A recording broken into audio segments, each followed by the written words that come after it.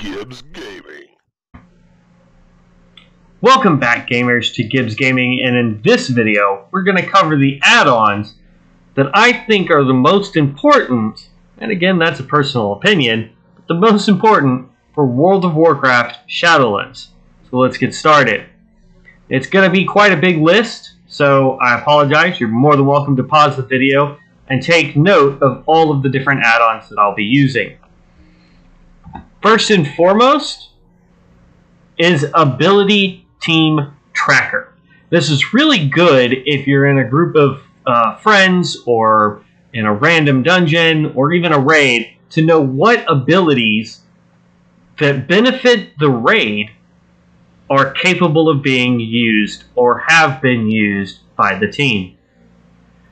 The next one is Addy Bags, which gives you a new layout for your bags to make it more customizable.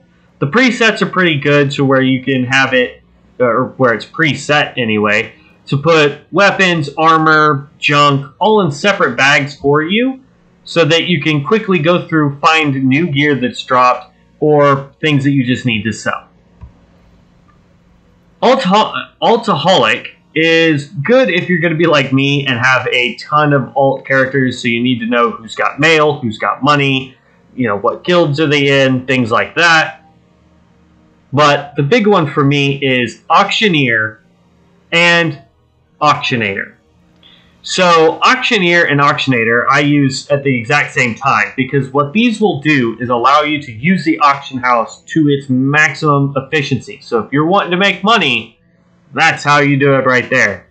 It's going to scan the auction house, regardless of what server you're on, and find out what the average running price is for pretty much everything in the game. If it's being sold, you're going to know about it. And Auctionator actually allows you to go in and preset a undercut system to where when you want to sell things, you can undercut somebody as low as 1% to a maximum of 100%. It's entirely up to you how you want to do that. But it is a great way to help you make money as you level.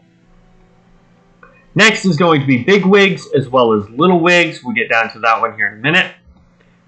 These are going to help you stay out of combat situations that would normally kill you. Coupled with little wigs so that you can get dungeons, raids, overworld, even quests. These are customizable and you can go in and change it however you would like. Data store, this is basically the easiest way the computer can keep everything that you do in one local area so that you can see all your characters, how much money everybody has, everything. It's kind of the same as Altaholic, that's why this one's not turned on right now, but data store is. So it really just depends on how much space basically you want to take up on your computer by downloading either this one or the other one. Next is Details Damage Meter. This actually has the most customizable options for damage meters that you can get.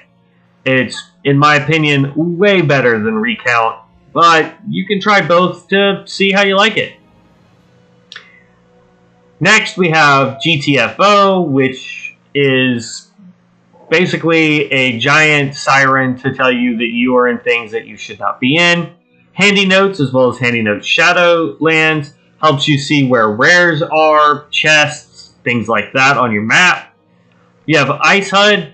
That gives you a really cool little display around your character where your health bar is, mana, energy, that kind of stuff.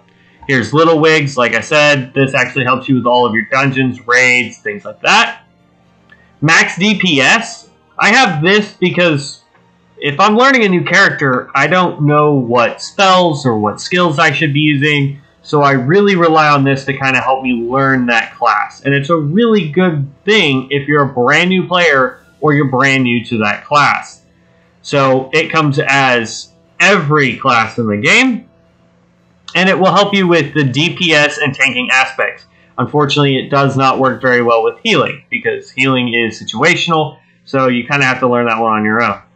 Minimap button frame actually makes it to where my minimap is not cluttered with every mini button that they give me. 60 map changes the look of my maps.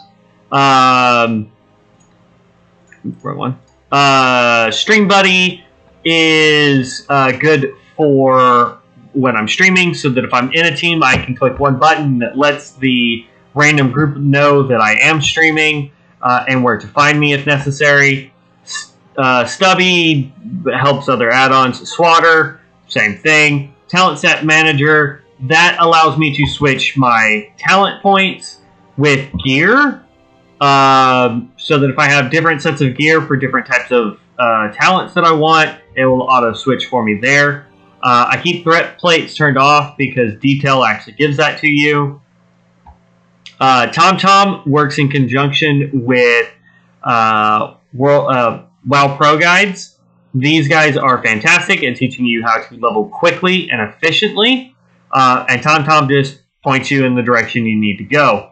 Weak Auras is awesome because you can actually use third-party aura websites that will preset a bunch of auras for you so that you have them all around your character, so that you can see different spells and different things that you need to keep track of. Elf UI is my UI interface. It cleans everything up for me, kind of moves it out of the way, gives me different options.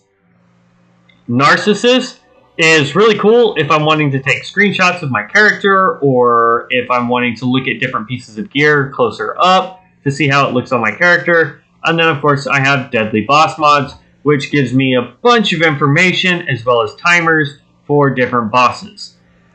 Well, that's all the add-ons I have. I hope you guys enjoyed it. If you have any questions, leave me that down in the comment section below. If there's an add-on you think I should be using, also leave me that down in the comment section below. I would love to check those out. This is Chris at Gibbs Gaming. I hope you guys enjoyed the video. If you're not subscribed, please make sure you hit the subscribe button, hit the bell notification so you can stay up to date with all of the videos that we do. Hope everybody's being safe out there, and as one, we rise stronger and wiser. Peace out, guys. Bye!